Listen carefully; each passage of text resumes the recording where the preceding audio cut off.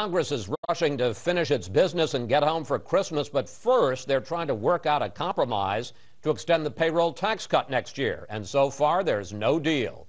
One of the key players in this political drama is Senate Republican leader Mitch McConnell, who joins us now from Louisville. Senator, the House is expected to pass a bill this week that would extend the payroll tax cut, but would also link it to further action, trying to move up work on the Keystone pipeline, oil pipeline. Your number two, Senator Jon Kyl, said this week, the package that comes from the House is it. I don't think there is any further negotiations. Question, is that your position on the House bill? Take it or leave it? Well, if I could just briefly say, the reason we're having to deal with these emergency measures like extending the payroll tax holiday for another year is the president's policies all put in place for in the first 2 years of administration when he had a completely compliant Congress have completely failed. They ran the debt up 35%. Unemployment basically hasn't budged. It's now at 8.6%. So that's the reason we're discussing these kind of temporary measures. So let's take a look at it. I believe that we should extend the payroll tax holiday another year, avoid a tax increase on working people for another year. I also agree with Senator Reid, my counterpart, that we ought not to do it again next year. Now, we know that's an emergency package coupled with an extension of unemployment with some reforms. But at the same time, Chris, we'd like to create some jobs. And so we have the Keystone pipeline in there. It's a shovel-ready project, the biggest and most important ready-to-go project in America. Wouldn't cost the government a penny, not one penny. 3 years of environmental studies have already been done. The Secretary of State was ready to sign off on it. The President pulled it to the White House and delayed it for a year. This would create 20,000 jobs almost immediately, ready to go with no money. We also have a provision in there. If I may, sir, could I just make one other point? Well, we just have limited time. I just want to ask you, though, if I may press my question. Do you agree with Senator Kyl that there's no further negotiation? The House bill, if it comes out of the House, gets to the Senate, take it or leave it? Well, we put together a package that's very balanced. We believe it'll pass the House on a bipartisan basis and pass the Senate on a bipartisan basis. I was about to tell you one of the reasons it will is there's another provision in there stopping an EPA regulation called Boiler MAC, which a lot of people haven't heard of, but Senator Mikulski and Senator Wyden and Senator Nelson in the Senate also support stopping EPA from doing that. That will save a lot of jobs. So what we've done here, Chris, is work very hard to put together a package that actually both sides can support. Well, Senate Democratic leader Reid says there's no chance that the House bill with the Keystone pipeline in it will pass the Senate. He says it will not pass the Senate, and here's what President Obama said. Any effort to try to tie Keystone to the payroll tax cut, I will reject. Question, if the millionaires tax that the Democrats want is a non-starter from your point of view, and if the Keystone pipeline is a non-starter from their point of view, where's the compromise here? And what are the chances that a deal will be worked out before more than 150 million Americans get a payroll tax hike? Yeah, that isn't going to happen, and obviously we'll reach an agreement. The president is posturing here. He'd have to stand up to the AFL-CIO. I'm on the same side as Jimmy Hoffa and the AFL-CIO on this. The Teamsters and the AFL-CIO want the Keystone pipeline, want it now. Look, the president's been talking about creating jobs. This is ready to go immediately. All it requires is his sign-off. And with regard to Senator Reid's comments, I'm sure he hadn't checked with his own conference. There are a significant number of Democrats, senators, and House members who are going to support this package. This has bipartisan support. When you said, Senator, that isn't going to happen, I just want to make sure you're saying that the payroll tax cut will be extended. Well, of course. I mean, it has bipartisan support. But we also need to have something in there that prevents the loss of jobs and something that will create the jobs. And that's why we inserted Boiler MAC, supported on a bipartisan basis, and the Keystone Pipeline, supported on a bipartisan basis. One would save jobs, one would create jobs right now.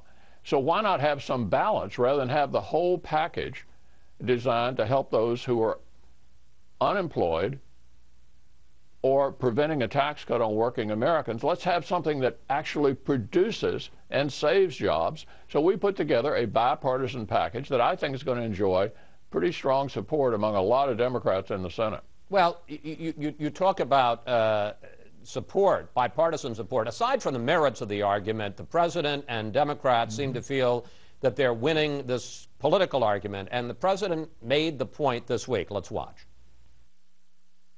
I know many Republicans have sworn an oath never to raise taxes as long as they live. How can it be that the only time there's a catch is when it comes to raising taxes on middle-class families? Why are so many Republicans,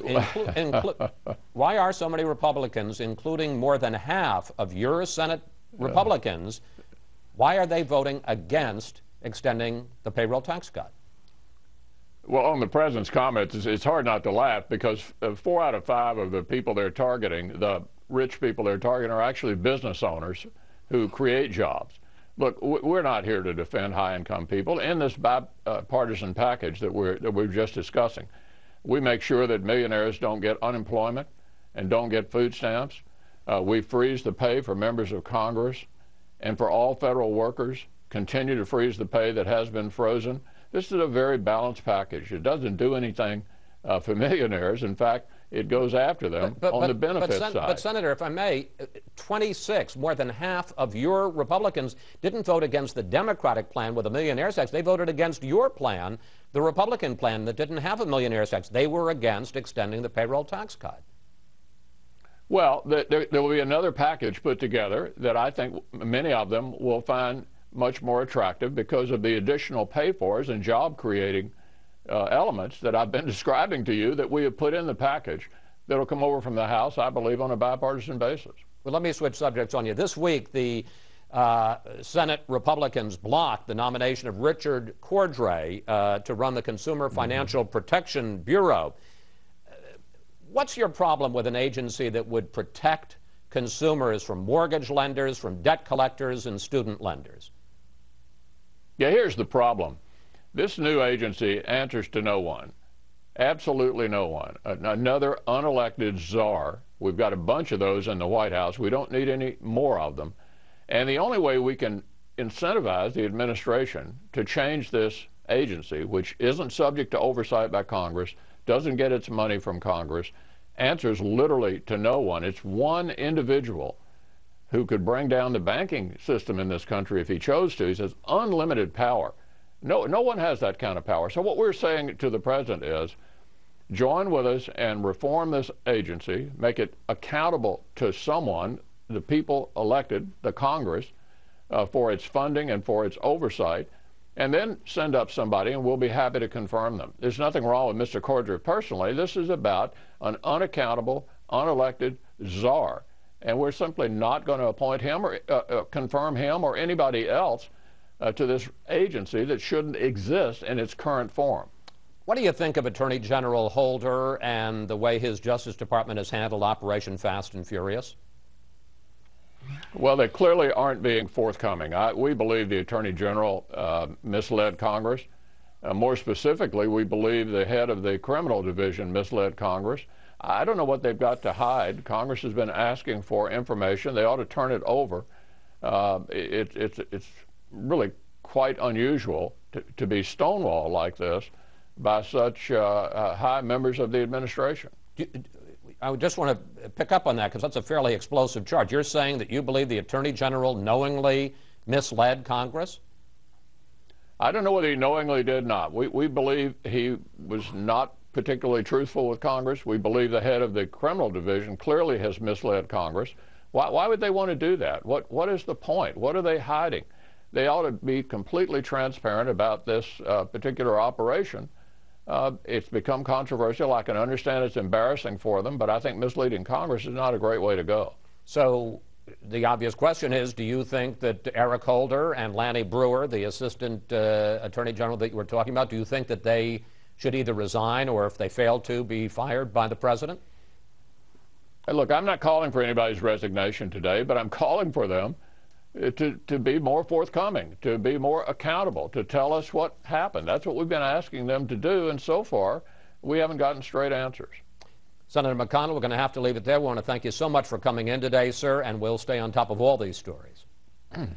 Thank you.